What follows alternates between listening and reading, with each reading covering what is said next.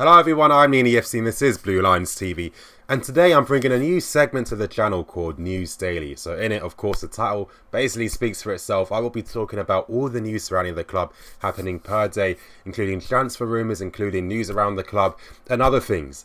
But anyway, you guys, getting straight into the video, I will be talking about our links to Thomas Muller. Now, there aren't many reports to the story, but it seems that Thomas Muller isn't very happy at Bayern Munich at this moment in time. Of course, under Ancelotti, he hasn't played as much, which is understandable because Ancelotti does prefer to use wingers in the team, and Thomas Muller isn't really that type of player. Now, they are saying that Chelsea and Arsenal are the clubs reportedly interested in looking at Thomas Muller in case anything was to happen in the future.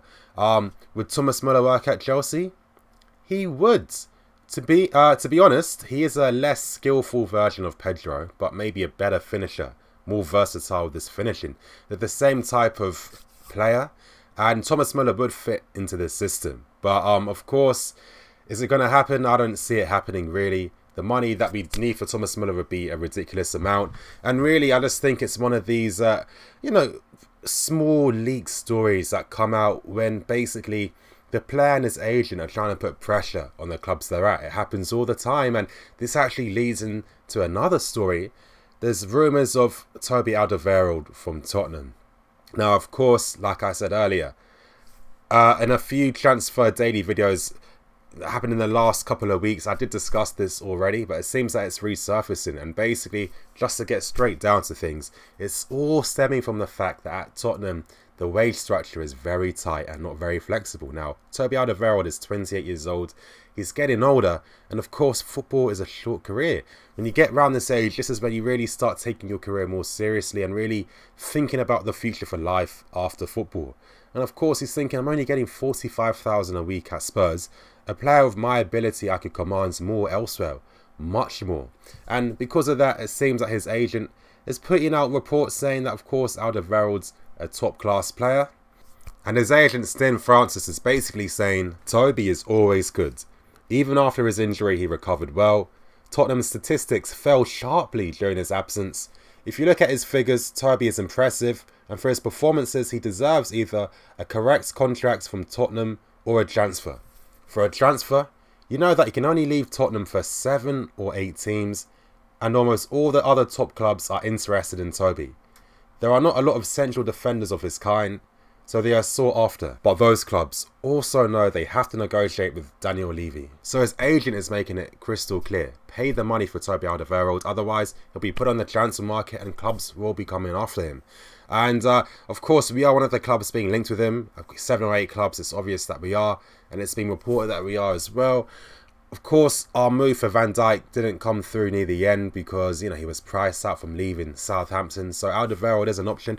At the same time, I don't really understand why Chelsea are still looking at defenders. But it seems very likely that at the end of the season, there's a possibility that one of the defenders at the club won't be here anymore. And maybe Chelsea are planning for the next few years and see Alderweireld as a possibility for the team. Another player that we're being linked with is Raheem Sterling. Now, this has all come from the fact that it seems that clubs are aware that he might not necessarily be in Pep Guardiola's plans for this season now, especially with reports linking him in a potential player swap plus money move to Arsenal for Alexis Sanchez, which to me was really crazy for a guy that only has 12 months left in his contract, and you'd be giving so much money plus a player worth how much?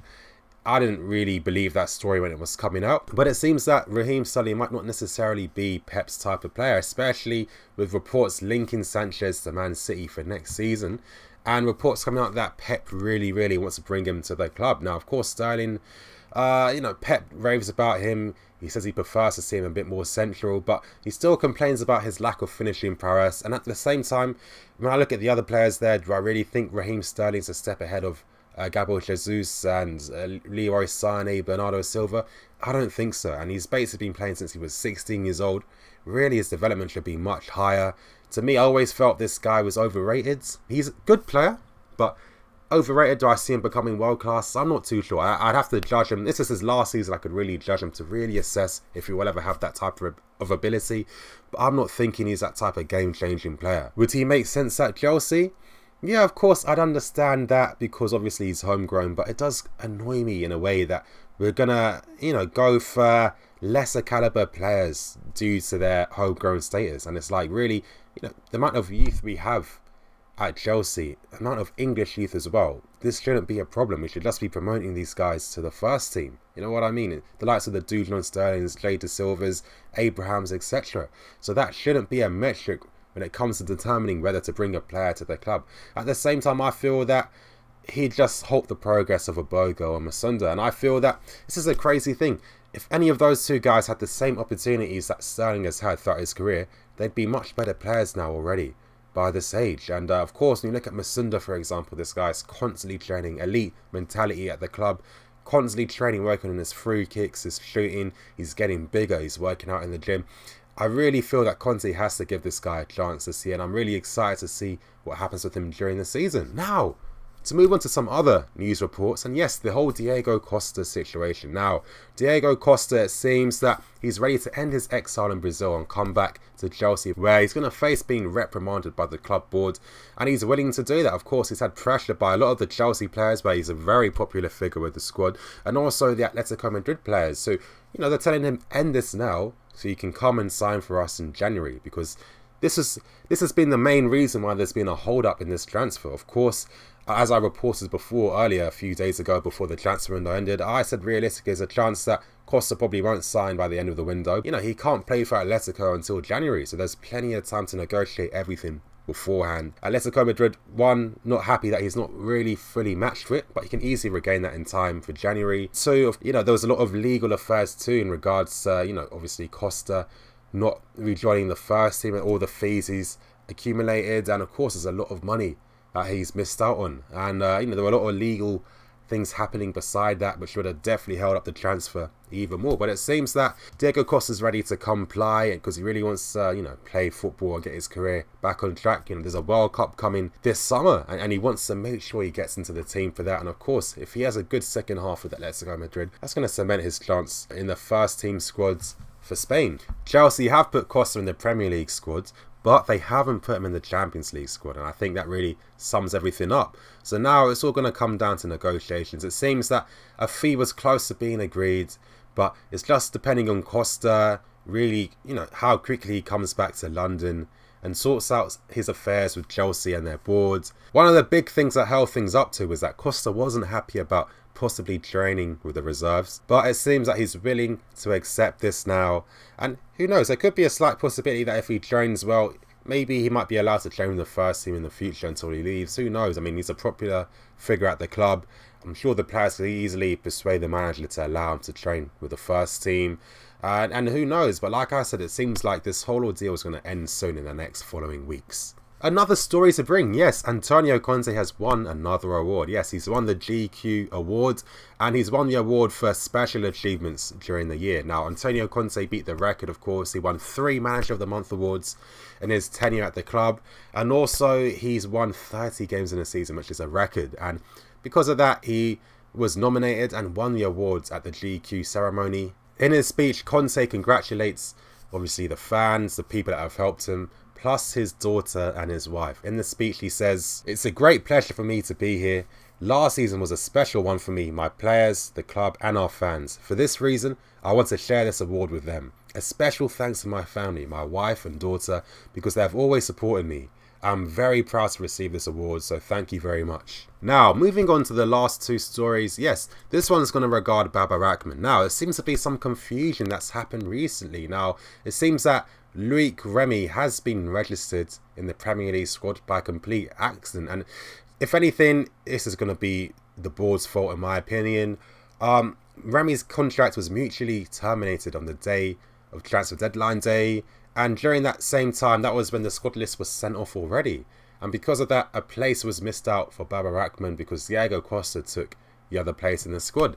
And it seems like a baffling one, because if you're going to mutually terminate it, why did it have to wait until the end of the transfer window? That really baffled me. Even hypothetically, let's say we didn't get 2 players in at the end, Remy still would have played no part during our season, so it would have affected nothing at all. So the fact that it was left that late and Baba couldn't get a place in makes no sense. At the time, he felt that maybe his injuries you know, he needed more time rehabilitating. But during the international week, he's been training with the likes of Kylian Hazard and the rest of them, so he seems fine. It looks like his recovery is really getting back on track, and it's kind of baffling that Conte wouldn't feel the need to put him in the squads and potentially let Baba show what he can do and what he can bring, because he really makes sense as a left wing back when you look at his attributes. Of course, very fast, incredible crossing, very, very, very good crossing.